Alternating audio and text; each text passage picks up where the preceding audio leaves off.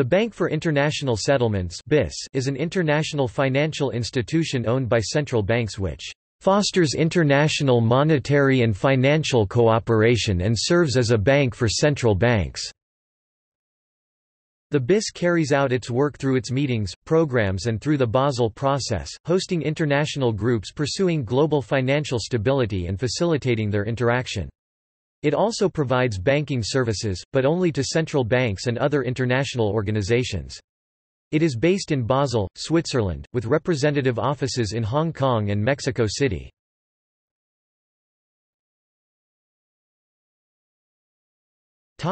History. The BIS was established in 1930 by an intergovernmental agreement between Germany, Belgium, France, the United Kingdom, Italy, Japan, the United States, and Switzerland. It opened its doors in Basel, Switzerland, on 17 May 1930. The BIS was originally intended to facilitate reparations imposed on Germany by the Treaty of Versailles after World War I, and to act as the trustee for the German government international loan that was floated in 1930. The need to establish a dedicated institution for this purpose was suggested in 1929 by the Young Committee, and was agreed to in August of that year at a conference at The Hague. The charter for the bank was drafted at the International Bankers' Conference at Baden-Baden in November, and adopted at a second Hague conference on January 20, 1930. According to the charter, shares in the bank could be held by individuals and non-governmental entities. However, the rights of voting and representation at the bank's general meeting were to be exercised exclusively by the central banks of the countries in which shares had been issued. By agreement with Switzerland, the BIS had its corporate existence and headquarters there. It also enjoyed certain immunities in the contracting states, Brussels Protocol 1936. The BIS's original task of facilitating World War I reparation payments quickly became obsolete. Reparation payments were first suspended Hoover Moratorium, June 1931 and then abolished altogether Lausanne Agreement, July 1932. Instead, the BIS focused on its second statutory task, i.e. fostering the cooperation between its member central banks. It acted as a meeting forum for central banks and provided banking facilities to them. For instance, in the late 1930s, the BIS was instrumental in helping continental European central banks shipping out part of their gold reserves to London and New York. At the same time, the BIS fell under the spell of the appeasement illusion. The most notorious incident in this context was the transfer of 23 tons of gold held by the BIS in London on behalf of the Czechoslovakian National Bank to the German Reichsbank after Nazi Germany occupied Czechoslovakia in March 1939. At the outbreak of World War II in September 1939, the BIS Board of Directors, on which the main European central banks were represented, decided that the bank should remain open, but that, for the duration of hostilities, no meetings of the Board of Directors were to take place and that the bank should maintain a neutral stance in the conduct of its business. However, as the war dragged on, evidence mounted that the BIS conducted operations that were helpful to the Germans. Also, throughout the war, the Allies accused the Nazis of looting and pled with the BIS not to accept gold from the Reichsbank in payment for pre-war obligations linked to the Young Plan. This was to no avail, as remelted gold was either confiscated from prisoners or seized in victory and thus acceptable as payment to the BIS. Operations conducted by the BIS were viewed with increasing suspicion from London and Washington. The fact that top-level German industrialists and advisors sat on the BIS board seemed to provide ample evidence of how the BIS might be used by Hitler throughout the war, with the help of American, British and French banks. Between 1933 and 1945 the BIS board of directors included Walther Funk, a prominent Nazi official, and Emil Pool, as well as Hermann Schmitz, the director of IG Farben, and Baron von Schroeder, the owner of the J.H. Stein Bank. The 1944 Bretton Woods Conference recommended the liquidation of the Bank for International Settlements at the earliest possible moment. This resulted in the BIS being the subject of a disagreement between the US and British delegations. The liquidation of the bank was supported by other European delegates, as well as Americans, including Harry Dexter White and Secretary of the Treasury Henry Morgenthau, Jr. But it was opposed by John Maynard Keynes, head of the British delegation. Keynes went to Morgenthau hoping to prevent or postpone the dissolution, but the next day it was approved. However, the liquidation of the bank was never actually undertaken. In April 1945, the new U.S. President Harry S. Truman and the British government suspended the dissolution, and the decision to liquidate the BIS was officially reversed in 1948. After World War II, the BIS retained a distinct European focus. It acted as agent for the European Payments Union (EPU) 1950–58, an intra-European clearing arrangement designed to help the European countries in restoring currency convertibility and free, multilateral trade. During the 1960s, the heyday of the Bretton Woods fixed exchange rate system, the BIS once again became the locus for transatlantic monetary cooperation. It coordinated the central bank's gold pool and a number of currency support operations, e.g. Sterling Group arrangements of 1966 and 1968. The Group of Ten (G10), including the main European economies, Canada, Japan, and the United States, became the most prominent grouping. With the end of the Bretton Woods system 1971–73 and the transition to floating exchange rates, financial stability issues came to the fore. The collapse of some internationally active banks, such as Herstatt Bank 1974, highlighted the need for improved banking supervision at an international level. The G10 governors created the Basel Committee on Banking Supervision (BCBS), which remains active to this day. The BIS developed into a global meeting place for regulators and for developing international standards, Basel Concordat, Basel Capital Accord, Basel II and III. Through its member central banks, the BIS was actively involved in the resolution of the Latin American debt crisis 1982. From 1964 until 1993, the BIS provided the Secretariat for the Committee of Governors of the Central Banks of the Member States of the European Community Committee of Governors. This committee had been created by European Council decision to improve monetary cooperation among the EC central banks. Likewise, the BIS in 1988–89 hosted most of the meetings of the Delors Committee, Committee for the Study of Economic and Monetary Union, which produced a blueprint for monetary unification subsequently adopted in the Maastricht Treaty 1992. In 1993, when the Committee of Governors was replaced by the European Monetary Institute (EMI), the precursor of the ECB, it moved from Basel to Frankfurt, cutting its ties with the BIS. In the 1990s to 2000s, the BIS successfully globalized, breaking out of its traditional European core. This was reflected in a gradual increase in its membership from 33 shareholding central bank members in 1995 to 60 in 2013, which together represent roughly 95% of global GDP, and also in the much more global composition of the BIS board of directors. In 1998, the BIS opened a representative office for Asia and the Pacific in the Hong Kong SAR. A BIS representative office for the Americas was established in 2002 in Mexico DF. The BIS was originally owned by both central banks and private individuals, since the United States, Belgium and France had decided to sell all or some of the shares allocated to their central banks to private investors. BIS shares traded on stock markets, which made the bank an unusual organization, an international organization in the technical sense of public international law, yet allowed for private shareholders. Many central banks had similarly started as such private institutions, for example, the Bank of England was privately owned until 1946. In more recent years the BIS has bought back its once publicly traded shares. It is now wholly owned by BIS members central banks but still operates in the private market as a counterparty, asset manager and lender for central banks and international financial institutions. Profits from its transactions are used, among other things, to fund the bank's other international activities.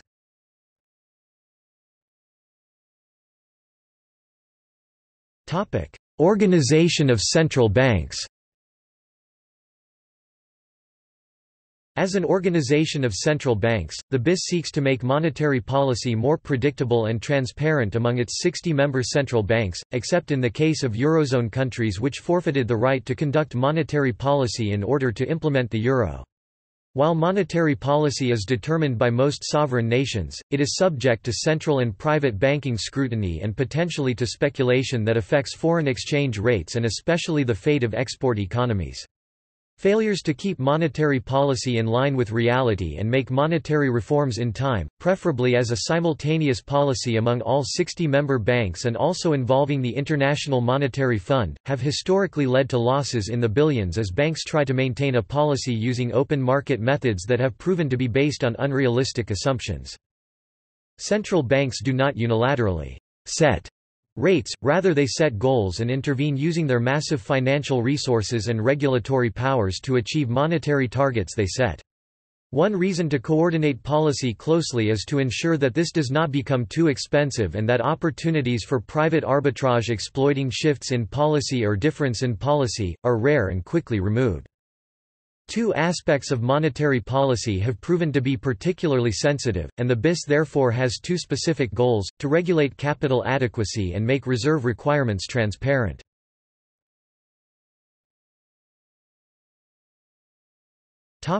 Regulates capital adequacy. Capital adequacy policy applies to equity and capital assets. These can be overvalued in many circumstances because they do not always reflect current market conditions or adequately assess the risk of every trading position. Accordingly, the Basel standards require the capital-asset ratio of internationally active commercial banks to be above a prescribed minimum international standard, to improve the resilience of the banking sector. The main role of the Basel Committee on Banking Supervision, hosted by the BIS, is setting capital adequacy requirements. From an international point of view, ensuring capital adequacy is key for central banks, as speculative lending based on inadequate underlying capital and widely varying liability rules causes economic crises as bad money drives out good. Gresham's law.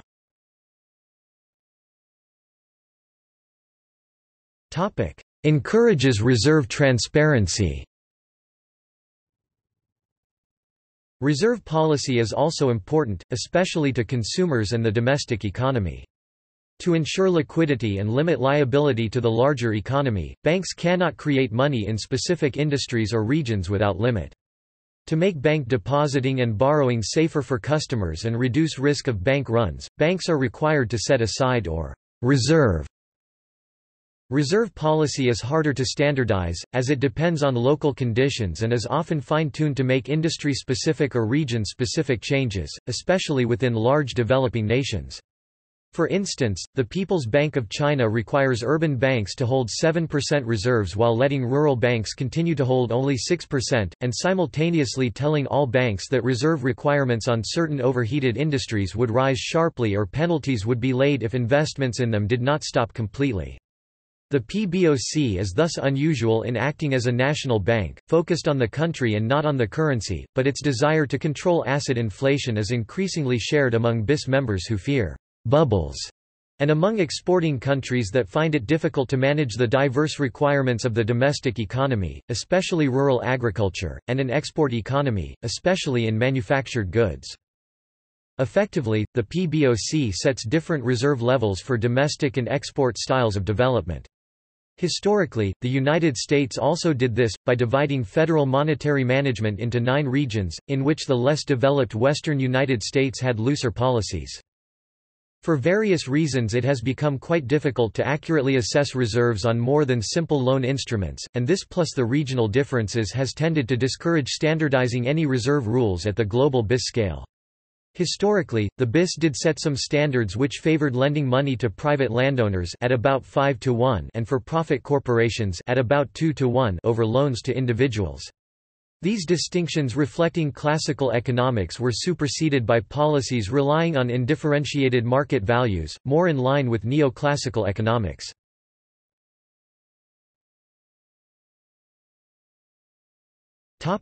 Goal: monetary and financial stability. The stated mission of the BIS is to serve central banks in their pursuit of monetary and financial stability, to foster international cooperation in those areas and to act as a bank for central banks. The BIS pursues its mission by fostering discussion and facilitating collaboration among central banks, supporting dialogue with other authorities that are responsible for promoting financial stability, carrying out research and policy analysis on issues of relevance for monetary and financial stability, acting as a prime counterparty for central banks in their financial transactions, and serving as an agent or trustee in connection with international financial operations. The role that the BIS plays today goes beyond its historical role. The original goal of the BIS was To promote the cooperation of central banks and to provide additional facilities for international financial operations, and to act as trustee or agent in regard to international financial settlements entrusted to it under agreements with the parties concerned, as stated in its statutes of 1930.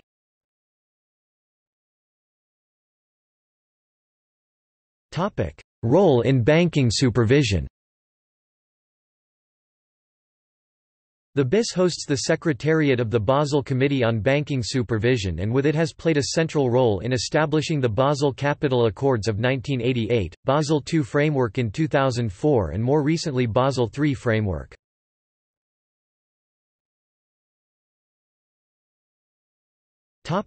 Financial results. The balance sheet total of the BIS on 31 March 2017 was SDR 242.2 billion.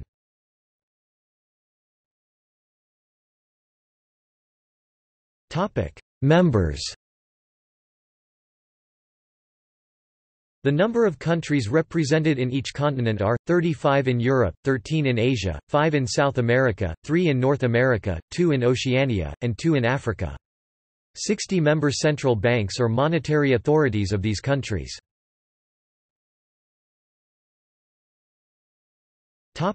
Leadership. The first chairman was Gates W. Magara (1863–1940). In 1898 he became cashier of the Leather Manufacturers National Bank, succeeding to the presidency in 1902. The institution merged with the Mechanics National Bank in 1904 and Magara was chosen president. He headed this bank until its merger with the Chase National in 1926. He was the first chairman of the Federal Reserve Bank of New York May 1925 through February 1930. August 30, 1924 he was appointed as the American Director of the General Counsel of the Reichsbank. He was a past president of the New York Clearing House Association.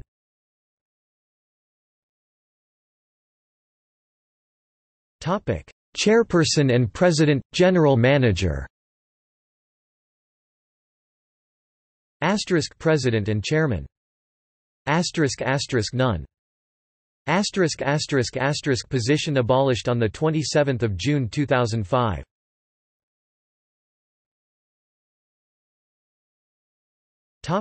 Vice Chairman.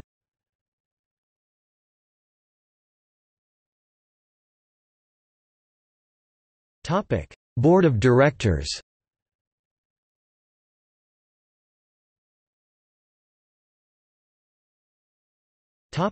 Red Books.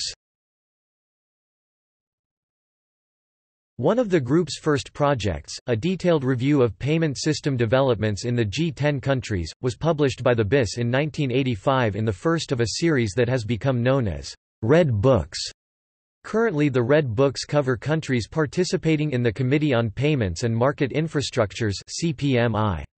A sample of statistical data in the Red Books appears in the table below, where local currency is converted to US dollars using end-of-year rates.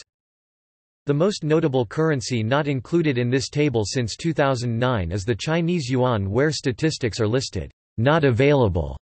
In the year 2009 China was listed as having a banknotes and coins of value $606.59 billion and $456 per capita using an exchange rate of 6.8282 RMB per USD.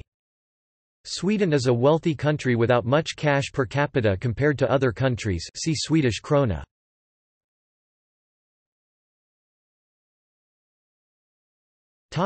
See also: Bank regulation, Basel III, CLS Group, Financial Stability Board, Global Financial System, International Court of Justice, League of Nations.